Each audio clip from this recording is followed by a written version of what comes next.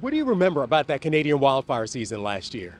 I remember it was pretty widespread. It was very devastating to the environment. Smoke painting the sky, haze obscuring skylines, dimming the sun. With that kind of quality, it kind of burned my throat a little bit. But millions of Americans have no choice. There were days that we couldn't walk outside. We walked inside here instead.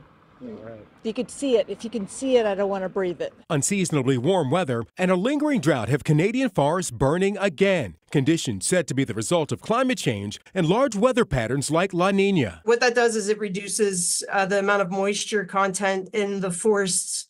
And so they burn more easily. Ann Jeffers is an associate professor of civil and environmental engineering at the University of Michigan. She studies the impact of fire on communities and says millions of Americans, even those who live far from wildfires, will have to learn to live with their impacts. They're becoming more severe, more common, and I think it is a hazard that we're just going to have to live with. According to the Canadian Intra-Agency Forest Fire Center, more than 1 million acres are currently burning. The forecast from Natural Resources Canada calls for an increasing risk of severity from June through August and September, and it's already being felt in the Great Lakes. I've already experienced it because I was in Minnesota where those fires were already coming through and I could see it there. Professor Jeffers says there are some steps we can take to protect ourselves, like closing windows and keeping outside doors shut when air quality is poor, wearing N95 masks on air quality alert days, limiting time outside, and adjust the air intake on your HVAC system so that it's not taking air from outside, but recirculating it from inside the home. Like, that's a very simple step